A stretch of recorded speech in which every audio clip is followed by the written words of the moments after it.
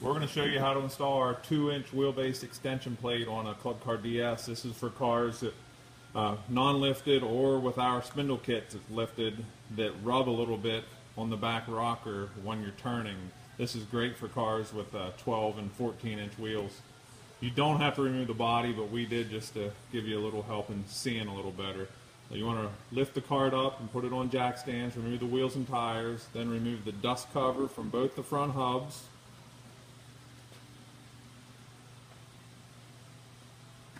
And then with a 13/16 wrench, we already have this loosened up. You want to remove the nut that's holding the hub to the car and remove the hub. You want to save all this for reinstallation. The next step is to remove the lock nut from the top of the kingpin using 3/4 inch wrenches from both driver and passenger side, and again you want to save these for reinstallation. Now you can go ahead and push the top A arm up and out of the way. And we already have these loose also. Using a 9/16 wrench, you want to remove the cotter pins and the lock nuts, the castle nuts, from the tie rod ends on both the driver and passenger side, and the tie rod end coming out of the steering box. Now this cart's a newer model that has straight hold tie rod ends. You can go ahead and tap them with a hammer and then pull the tie rod out and remove it from the car. If you have tapered tie rod ends, you might need to use a tie rod lifter to get these off the car. And then pull it off of the main steering arm on the passenger side. Now with a 9/16 wrench, you want to remove the bottom of the stock shocks from both driver and passenger side. And pull them off of the top A arms. Now with a 9/16 wrench, you want to loosen the 4 bolts that are holding the leaf spring to the car. You don't want to do anything to the center bolts.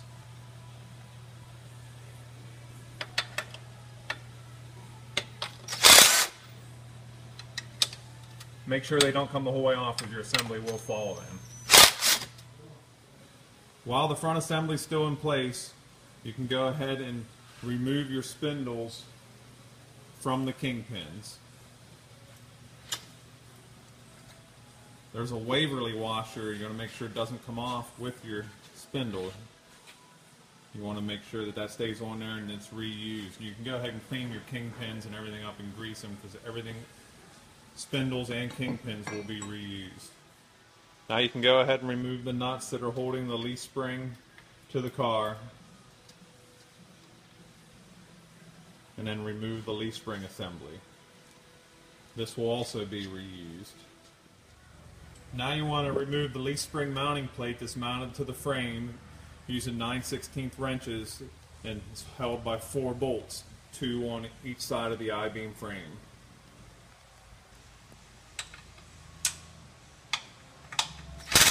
Now, using the stock bolts and our 2-inch extension plate, you want to bolt the 2-inch extension plate to the stock frame mount holes.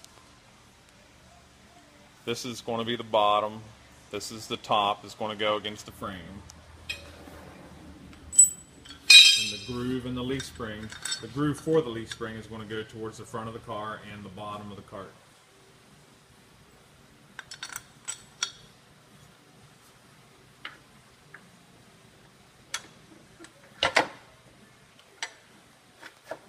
And again, you're going to use the 4 stock mounting bolts. Once you have all the nuts and bolts started, go ahead and securely fasten. The next step is you want to cut off the stock shock mounts on the top A arms from both the driver and passenger side. Make sure you wear goggles when you do this.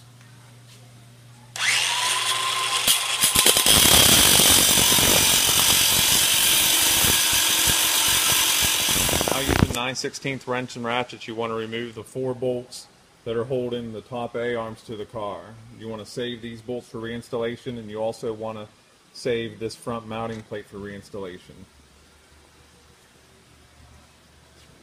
Once you remove the bolts, you can go ahead and remove the top A arms then you're simply just going to flip them 1/2 of a turn to where your stock shock mount is going to go towards the rear of the car, and remount using the stock hardware and securely install. Now using 9/16 wrench, you want to remove the bolt that's for the top spindle mount, and all you're going to do is remove the bolt and flip this a 1/2 turn to make it like stock, and then remount using the stock bolt. Now you want to take the new supplied shock mounts and get it as close to the stock shock mount weld as possible and keep it flush with the front. You want to mark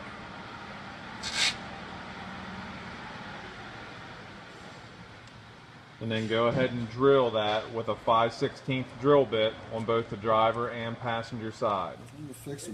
Now using 1/2-inch wrenches and the 5/16 by 1 bolts and lock nuts supplied in the kit, you want to bolt the new shock mounts to the top of the A-arms where at the hole that you just drilled to both driver and passenger side, and securely tighten.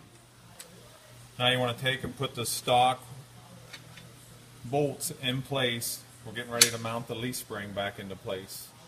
They're going in the stock location. Now you want to take your leaf spring and your stock toe plate, sit it in place, and go ahead and install to the stock nuts, or I'm sorry, the stock bolts with the stock lock nuts and lock washers. Go ahead and securely install. And notice how the leaf spring goes in the groove of the extension plate.